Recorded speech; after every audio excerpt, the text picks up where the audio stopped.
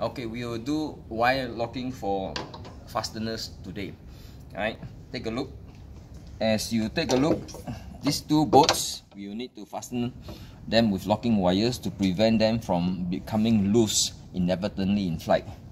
So first thing you do is to take a look at the bolt distance and to cut the appropriate length for the fasteners, and the wire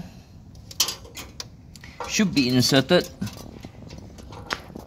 into the bolts and wrap around in the tightening direction.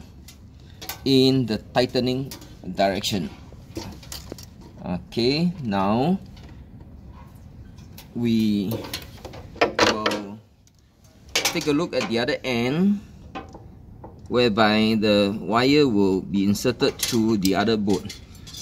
Here we will twist the wire 7 to 12 twists per inch depending on the thickness of the wire.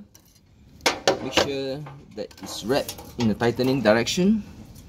And now we take a look the hole, just nice at the hole of the fasteners. Insert the second wire, into the second bolt, pull it, make sure it's tight. Again, in the tightening direction for the second bolt, and then twist to prevent the wire from coming out. Again, we twist the final end and cut the pigtail about half an inch, 3/4 of an inch. We cut it and we bend it inwards to prevent injury, and so we are finished.